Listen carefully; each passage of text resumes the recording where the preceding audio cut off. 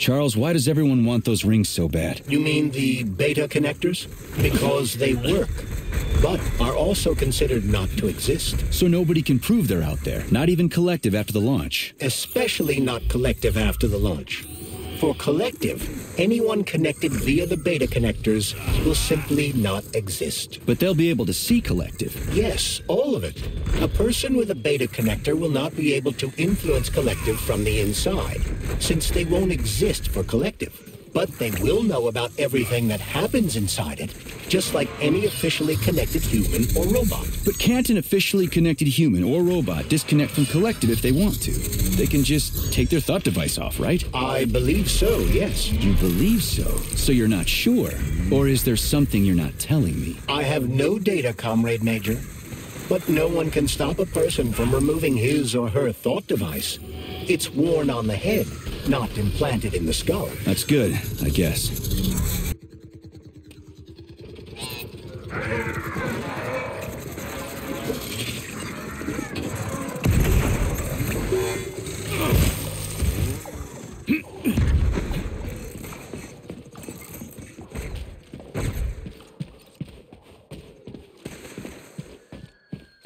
Petrov, that sick shithead, that fucking truth lover. Screw him.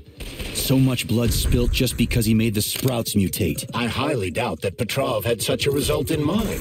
He is not a geneticist or a plant breeder, and could not have foreseen all the consequences of the malfunction. Then why the hell did he do it? So many people are dead, and the ones with sprouts for heads had to get killed twice. First by the robots, then by me. Morally speaking, Petrov's action cannot be justified. We are in complete agreement in that regard. Fuck Petrov, he's dead. I feel bad for all those people. I stayed in the service after the war to stop this kind of thing from happening again. Now... You have my sincerest condolences for all that has transpired, Comrade Major.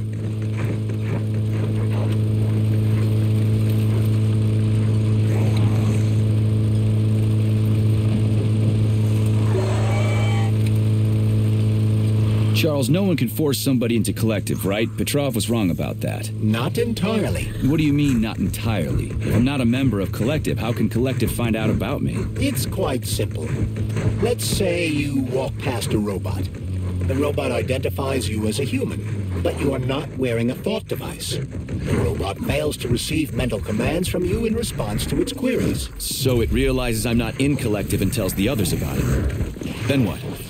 They'll start giving me shit about it? Essentially, yes. But I can just put my thought on, walk past the bot and do everything I'm supposed to do, then take the thought off, right? Essentially, yes. Then why is everyone so hot and bothered about the rings? I can't say for sure.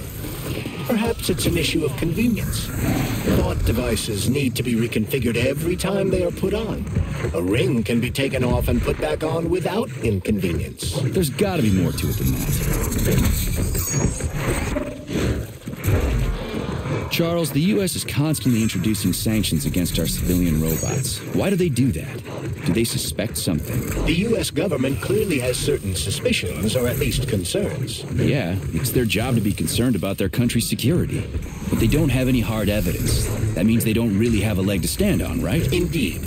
That is precisely why Petrov caused the malfunction. Right. He wanted to show the world that our civi-bots have a combat mode, fine. But the Americans don't know that.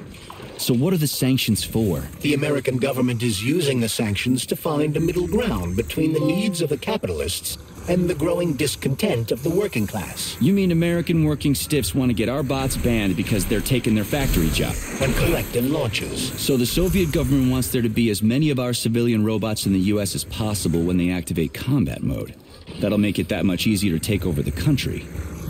Gotta admit, it makes sense.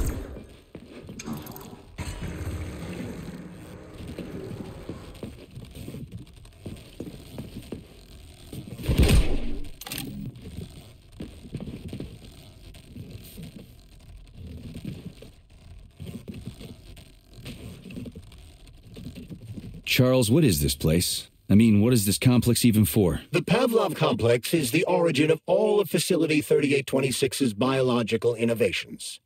Unique experiments are conducted here, involving everything from breeding new species of farm animals to developing new space exploration technology. Outer space. You mean they make moon rovers here, not Chelomey? Space exploration is about more than just vehicles.